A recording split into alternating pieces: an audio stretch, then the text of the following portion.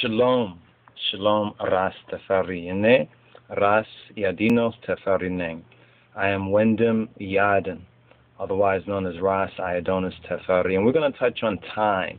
It's a very, very important consideration, time, and some of the reasonings that and lectures that we've been posting on time and important facts and factors about time and this time that we're living in. Is very, very important. And so we're posting online at our website a document called the Hebraic Judaic Year, RASTAFARI Hebraic Judaic Year. This is 8182. Meta Bejwa or Bejnet, the year of redemption for us as Rastafari, as once lost but now found Beta Israel. But we need to learn and comprehend how important time and calendar is. If you look at some of the ancient Mayans and other civilizations, you would notice that they have 2 or 3 calendars in one particular calendar. In other words, their calendar has a couple of different considerations that many of us in this modern so-called world, or this nouveau order seclorum, so forth and so on. It's not really new, but they still call it new. It's the old world, the Gentile world system, have lost track of time. We're lost in time, and we lost track of time. And we're moving in an artificial time. So for us to once again root and ground ourselves in our own vine and fig tree and drink water from our own cistern, we need to understand some things concerning time. And this is one of the reasons why we're posting this particular post. And let's share a little bit of this with you right here. All right. Okay. Here we go. All right. This is the document right here that we're seeking to post up there. And its name is the Rastafari, our Hebraic Judaic Year 81 Ameta Bejwa, or AB, roughly from 9/12/2011 to 9/11/2012. Our cycle from the Simchat Torah, from the joy of the Torah, which kind of ends off the year and is connected with the Shemini Atzeret, or the Sementenya, and the 8th day, which is we could say the 8th of the 7th, and therefore the cycle is complete, our lunar solar cycle. So this document that we're going to post up, we meant to post up a little bit before, but as you know, the harvest is ready, but the laborers are few, so we pray that more co-laborers will be sent into the vineyard. And this connects with our Torah portion readings and feedings, as well as the holy days. So if you go to our website, we have a link to our holy days, or our calendar, our holy calendar. And that gives a basic overview of the 7 or so major holy days, or the holy days that are commanded according to Torah, as well as some of the other Jewish or Judaic holidays and when they are observed.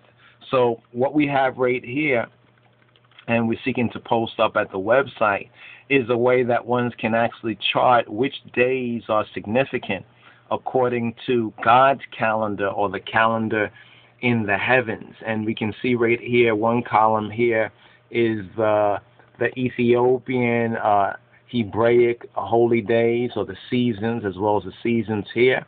And then here is the Western date, according to the Western date on the lunar reckoning, remembering the first chapter of Torah, which it says that the sun, the moon, and the stars are for signs and seasons, days and years, reckoning God's calendar, the Almighty's calendar, or the heavens. And we're in a period right now where there's some interesting heavenly signs, and we're going to connect that with this particular reasoning as well. And so here's where we're at right now. Now, after the Simchat Torah, which was the 21st or 22nd of October 2011, it's the first weekly Sabbath on or after the Sukkot is completed. And this is connected with the Simchat Torah. And the 8th day, the Shemini Atzeret, which according to some Jewish and Hebrew calculations was the 19th of October 2011. So we have both our immovable, you understand, according to the solar Ethiopic calendar, that we have some immovable holy days or remembrance, metasebiya times, and then we have our high holy, the Hebraic, which are movable, which are actually the movable feasts. Even according to the Ethiopians in the Ethiopic church, there are some movable feasts, and Passover or Fasika is one of them.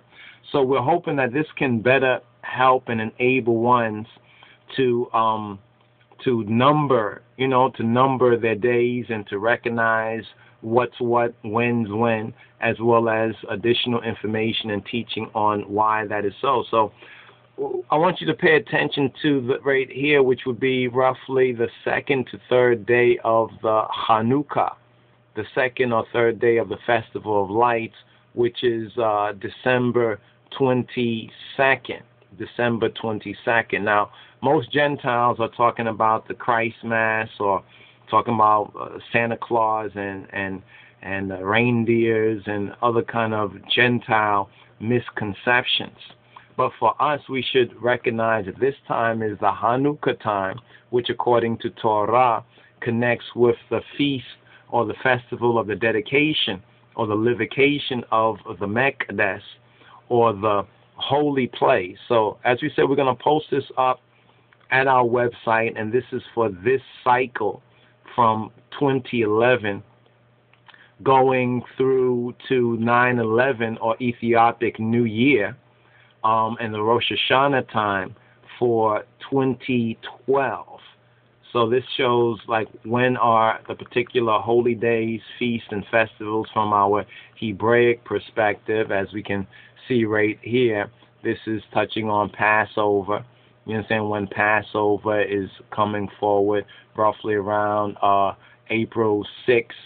You understand, April 6th, April 7th, coming up this coming year from the Western perspective, and the days of Passover. And like we said, more teaching will explain both the major, we're going to deal with the major holy days or the 7 holy days, and as we said, the calendar that we have posted at our website can at least brief ones on which are these 7 holy days that occur in 3 seasons. 7 holy days and 3 seasons. Now, after the main part of it, this is a 7-page PDF document. After the main part is the basic Torah portion, reading and feedings, beginning from the Rosh Hashanah, where we can call that the new year, the Adis Ahmet, or the head of the year, beginning from Rosh Hashanah. But within the Hebraic holy days, this is the 3rd and final season, the Festival of Trumpets, so forth and so on, as well as Yom Kippur and the Sukkot and the Shemini Atzeret, and then the Simchat Torah, which begins the cycle of reading and feedings from Torah, from the instruction, from Jah law, once again, over again. And remember, the real calculation is according to the heavens. Now, it's interesting signs that we are witnessing in the heavens in this particular season as well. Let's just scroll this back to the beginning. And there's some explanation that we basically put up there concerning that this is the yearly list of dates for the RASTAFARI Hebraic/Judaic year, 81 AB. And that's calculated according to the Adis Ahmet and the coronation of the King of Kings, Kedemawi Haile Selassie, at 81 AB. Ameta Bejua, the year of the Redeemer. Look to Africa, where a black man will be crowned king. In him you will find the Redeemer, our kinsman, our Hebraic kinsman, Redeemer.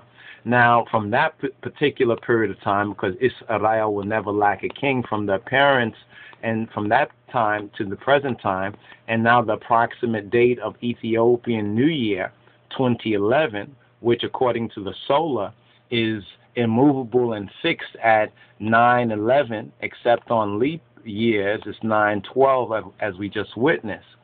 and the following New Year, or the Rosh Hashanah, the Ras Hashanah, 2012 A.D. 2012 A.D. And there's more, as you said, explanation here. We're sure there'll be questions, and we hope to be able to answer those questions, or at least seek an answer with the brothers and sisters who request such. Now, why is time so important? You see, we're so used to living in this Gentile Western misconception of things that we rely on the Gentiles to tell us when to turn our clocks back or forward, and we don't really understand why, because we still are captivated. We're still in Babylon. Why the calculation of time is so very important. Now, here's Psalm 90, verse 12, where it says, Belibu Tibabin in Dinamar Kenyahin and Di Astauk en. Now, the King James translation is, so teach us to number our days, that we may apply our hearts to wisdom. Now, those who know the Amharic, the Amharic, know that, well, the first part of this is sort of correct. Belib Tibabin and Dinamar, Belib in heart, wisdom, so that we learn wisdom by heart. Then here it says, Kenyahin, your right hand, indeed, like this, Astauken, your right hand like this is revealed, is made known to us. You understand? Is made, and your right hand, the right hand of God, the right hand side. Remember it said about the sheep and the goat, and Christ said, many will be saying, Lord, Lord, and he'll say, get away from me, you lawless one, or you Torah-less one. And what Christ said, that you don't know what you worship. We know what we worship, for salvation is of the Jews, or the Judaic way. And he spoke to others saying that you do err, not knowing the scriptures or the power of God. An additional time that the Moshiach, Yehoshua, spent in teaching his disciples and teaching them the books of Moses, the Torah, the Psalms of David, as well as the Nebiyyat or Nevi'im, the prophets. Now, notice something else in this verse right here. The next verse, it asks a question. Avetu, I father, his father, father the house. Temeles, return. Iska mechesno? How long? Sila baria ochehim temawaget. Temwaget. Reminds me of a phrase, was it Nigus Kamotu, Kamot, Wedet, Magetu, in other words, like if the king dies, basically, where would you appeal for justice, was the saying, but uses this root right here, Temwaget. It's a legal phrase, basically, but here's the interpretation. King James says, return, O Lord. How long? Let it repent thee concerning thy servants. Well, actually, here it says, O Father, his Father, I Father, Father of our Lord and Savior, Jesus Christos, Father of the house, Temeles, return. How long will it be? How long? Iska mechesno? Sila baria ochehim, and concerning your male servants, concerning your male slaves or servants, temwaget.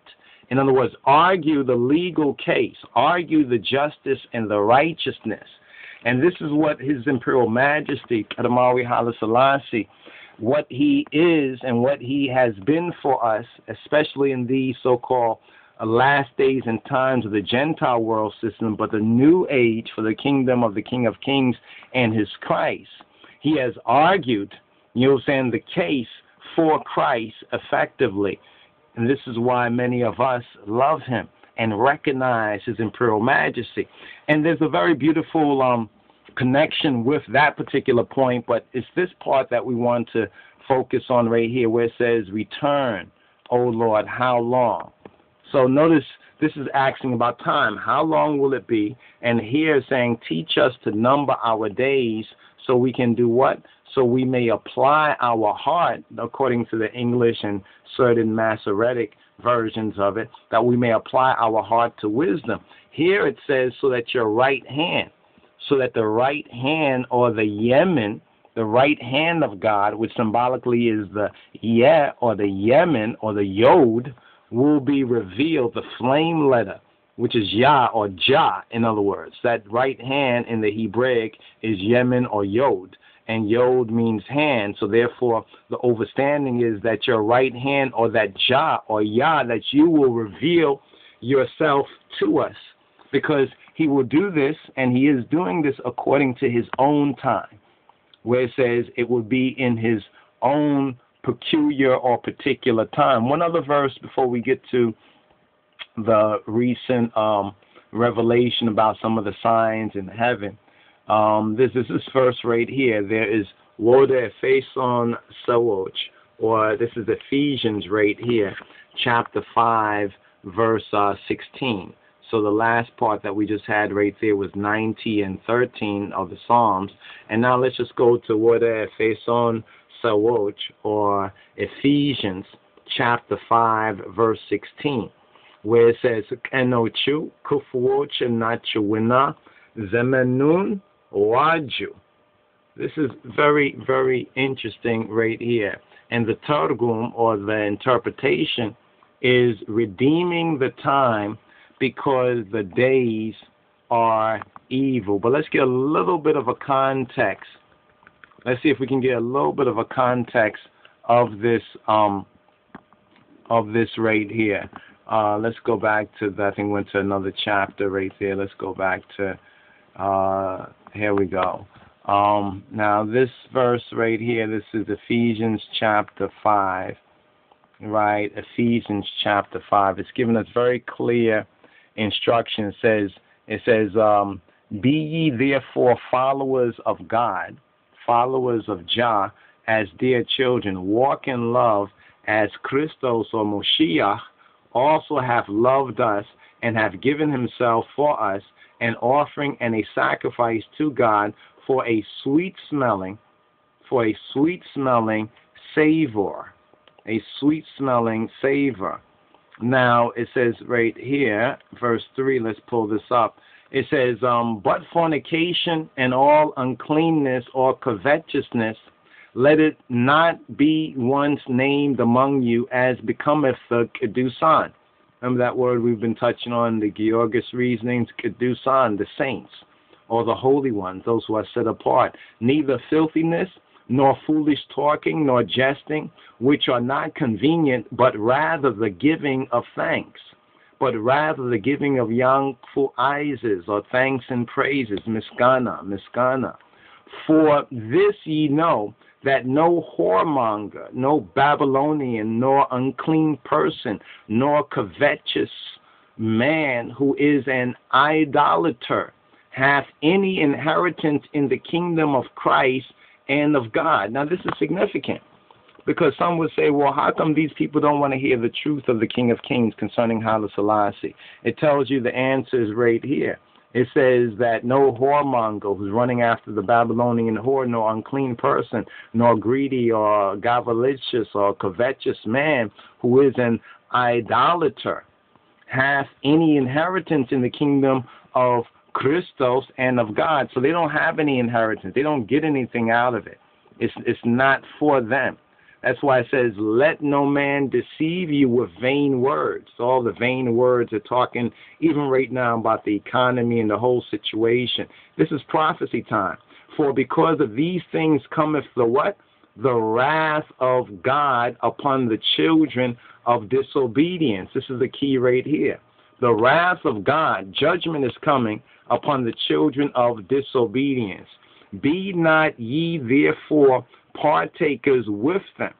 This is why we separate ourselves, the kedisana. We separate ourselves. For ye were sometimes darkness. We were also ignorant. We were Babylonians. Many of us have done almost all the things that most people are still doing now, or lost ones are still caught up in.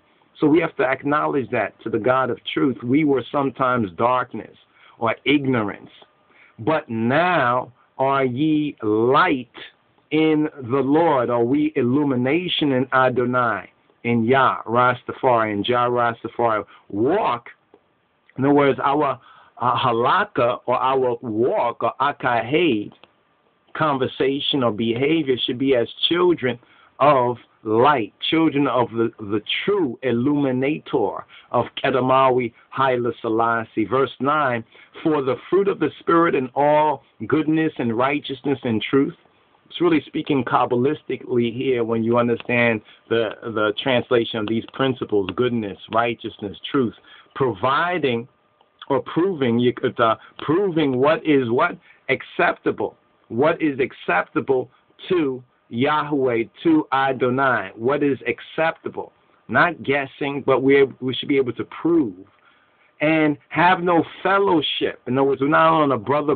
We may, have these people in society, in our family, but they're not really our spiritual brothers and sisters. They're not really our fellows. Like one messianic group had said, we saw on their website, they said, we will preach to you, but we cannot fellowship with you until you come into the true faith. Then you are our fellows.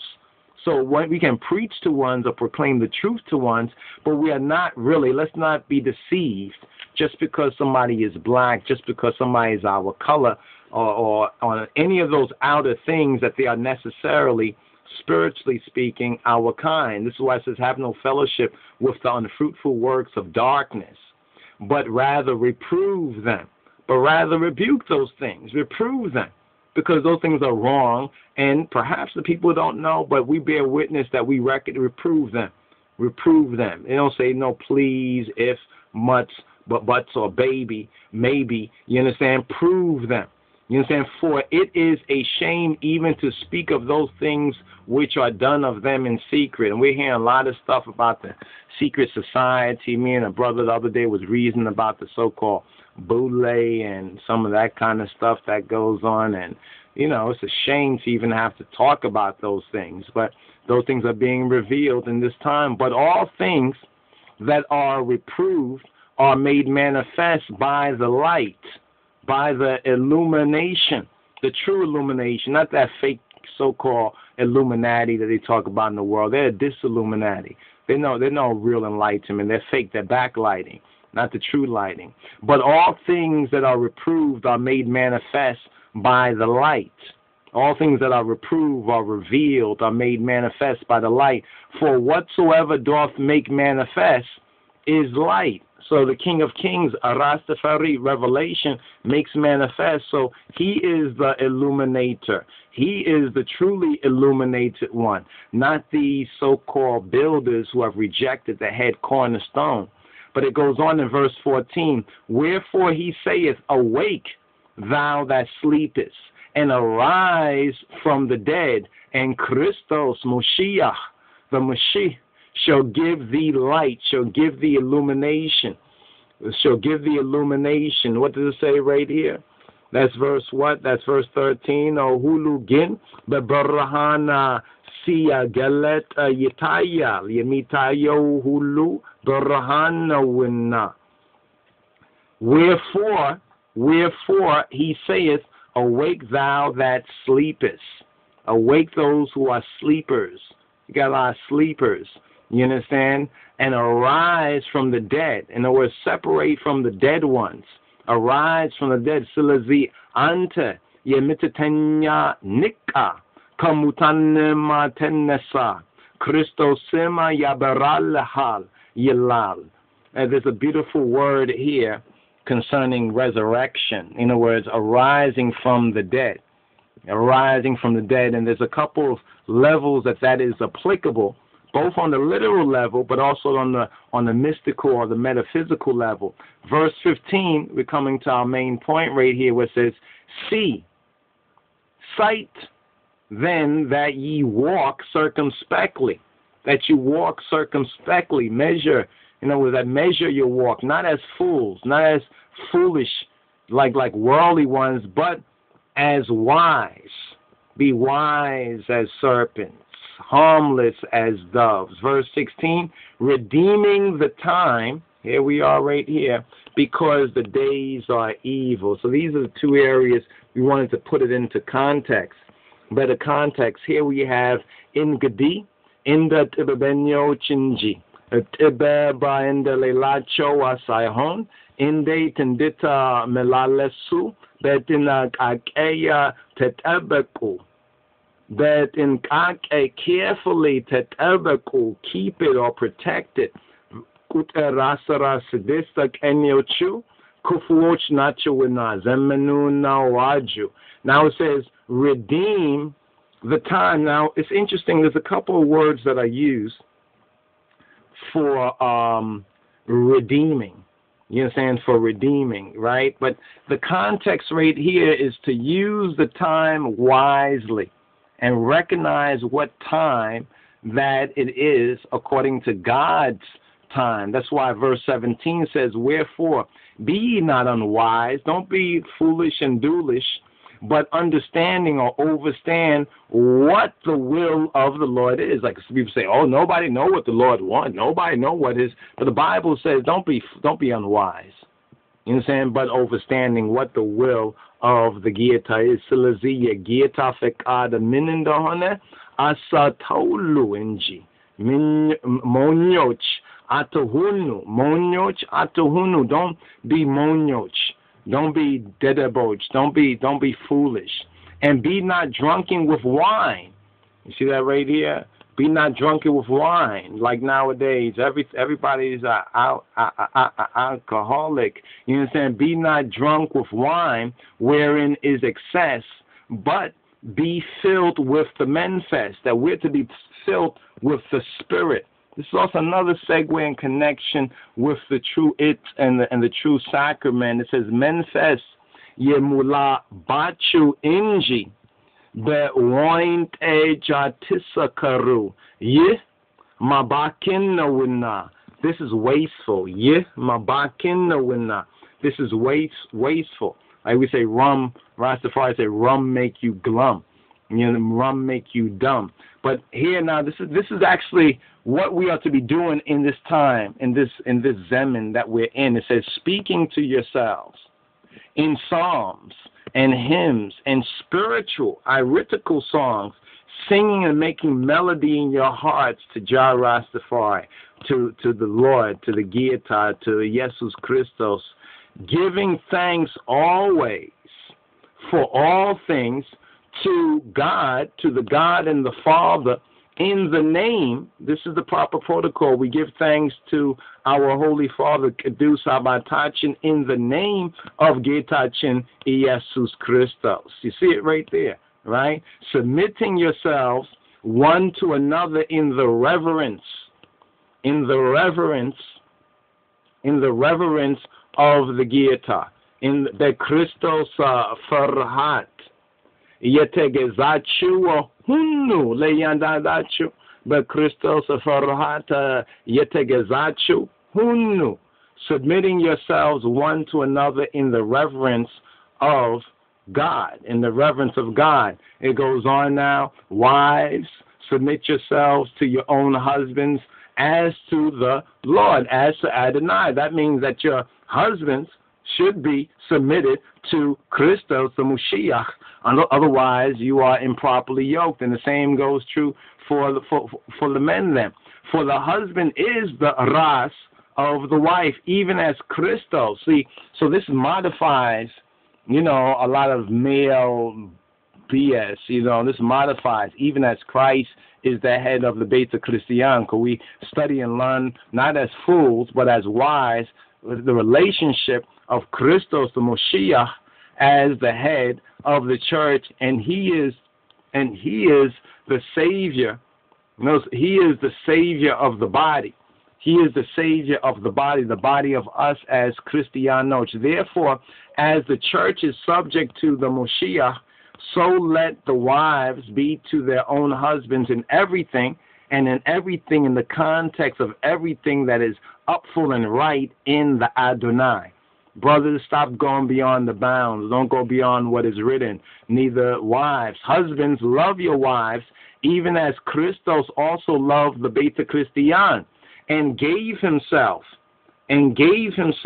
for it or for her, that he might sanctify and cleanse it with the washing of water by the word. Notice this metaphysical connection. As ones will wash and clean themselves with water Christos, on the higher level of the baptism, baptizes us in the word, so we will know and recognize what the will of his Father, our Father, his God, our God is, that he might present her, the corporate body of the church of Rastafari, to himself, a glorious church, not having spot or wrinkle or any such thing, but that it should be holy, without blemish. So ought men to love their wives as their own bodies. He that loveth his wife loveth himself. They say, happy wife, happy life, right?